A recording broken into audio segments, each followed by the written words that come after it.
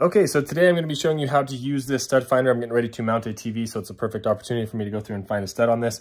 In order to use this one, you go through and turn it on right here. Very simple. This actually has 5 different modes, which is great. It has 3 different stud finding modes and 1 metal mode and 1 AC finder as well, AC wire finder. You can see, to see the different modes, I'm in the 1/2 inch right here.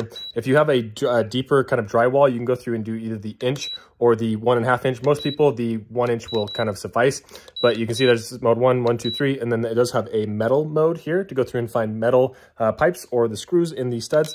And then finally you have an AC wire mode, which will go through and kind of find AC wires as well. So in order to use this, we're just gonna put it in this 1 inch mode. And then there's a little calibrating button right here. You just go through and you put this against the wall. When you're ready, you click this button on the side. You're gonna see this little bar go down.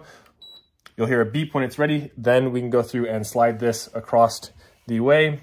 And let me follow this as it gets closer to the stud. You can see as it starts to hit a stud, it will tell you kind of where it hits the edge point right there.